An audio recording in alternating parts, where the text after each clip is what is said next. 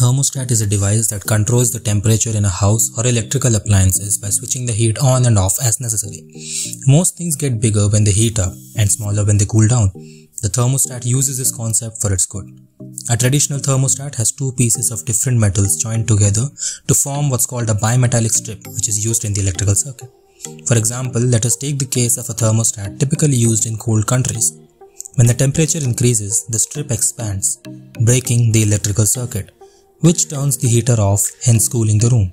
Likewise, when the temperature decreases, the strip shrinks, completing the electrical circuit, hence heating the room. Another type of thermostat is wax thermostat. Here, instead of the strip, there is a wax plug which melts when heated, pushing down a rod that switches the heater off. Thermostats contribute a lot to the overall carbon emission. Thermostats have mercury in them, which is very harmful for the environment. Thankfully, we can now have smart, programmable thermostats that are sustainable and much better for our environment. The latest thermostats use sensor-based technology.